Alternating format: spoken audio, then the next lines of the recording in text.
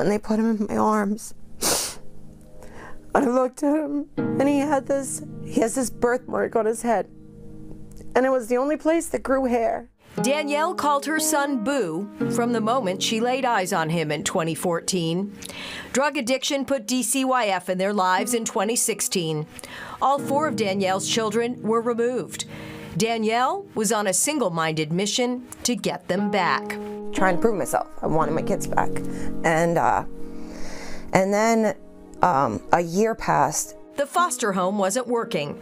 According to Danielle, DCYF tried to terminate her parental rights, TPR, but the judge overruled. Instead, with Danielle's consent, the court granted guardianship of all 4 children to Danielle's mother, Sherry Connor, in Laconia. And as Danielle will later allege in a lawsuit, that's when the reports started. From the school, from the neighbors, from Danielle. Connor has never been identified as a suspect in this open homicide investigation of Boo's death. Every single time I saw him, they were covered in bruises, and they were unexplainable bruises. Nurses and teachers are often the first to report suspected abuse and neglect to DCYF. Danielle and her lawyer shared confidential school records with News 9 Investigates about Boo. Allegations consistent with her civil lawsuit against the state.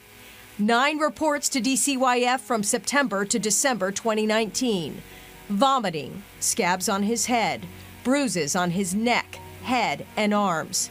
And 9 days before Boo died, a chilling internal email from the school about DCYF. Quote, "So everything is fully documented. As I was concerned, they are not taking my reports and calls seriously." The state's answer, filed in Superior Court, states, quote, "Each report was investigated, CPSW assigned, numerous home visits occurred, interviews with the children, reporters, police, and witnesses. Resources were identified and offered." How can this organization that takes kids away from people for the very same thing put them in a situation that's even worse than what they ever encountered before? The calls to police were stacking up as well, according to the lawsuit. Neighbors reporting screaming children, a DCYF caseworker asking for backup before she goes to the home. Danielle, so many calls from Danielle asking, pleading for a welfare check. And then on Christmas Eve 2019, a 911 call that couldn't be ignored. An unresponsive child at Blueberry Lane. Danielle remembers getting the news when a Laconia detective showed up at her job that night. I'm like, "No, is there something wrong with my kids?" And I started crying. He's like, "Please, just come with me for a minute." This is Boo's death certificate. Manner of death, homicide. Cause of death, blunt force trauma to the head and neck. Place of injury, decedent's home, Blueberry Lane, December 24th, 2019. To this day, not a single arrest. And Danielle says no information from the Attorney General's office other than it's an open, ongoing investigation. In the lawsuit, the state denies that it or its employees failed to properly investigate.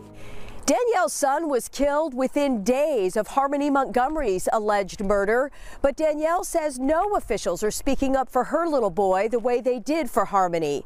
So she's posted signs like this all over Laconia, determined to hold someone accountable for her child's death.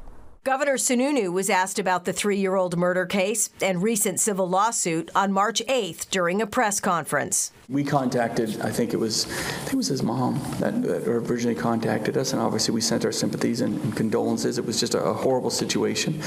There is a pending lawsuit, so we can't, there's only so much that I think the Attorney General's office or our office can really say about it while it's pending. So Danielle is leveraging the system before the law says it's too late. She's suing DCYF for damages. She filed in December last year, days before the statute of limitations ran out. 75 pages of heartache and frustration, 27 reports to DCYF starting in 2017, most from professional reporters, teachers, nurses, police, culminating in the final months of Boo's life with a flurry of calls from Danielle Danielle to DCYF, begging the agency to take action to protect her children. Here these people are saying that you're not fit enough to take care of your kids, and we're going to take them from you, but we're going to protect them, and we're going to do what you should have done. The Attorney General's office and police have never publicly identified a suspect, but Danielle's lawsuit states the emergency motion filed by DCYF on the day Boo died refers to Sherry Connor as the primary suspect. In response, the state does not refute it. Sherry Connor lives out of state now. Our calls and Facebook messages were not returned. Danielle was awarded full custody of her surviving sons and daughter in 2020, but says she will not rest until she gets justice for Boo.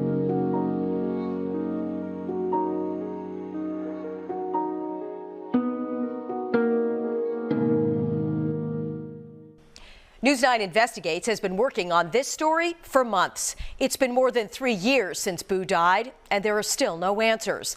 The last person to have legal custody of Boo was Sherry Connor.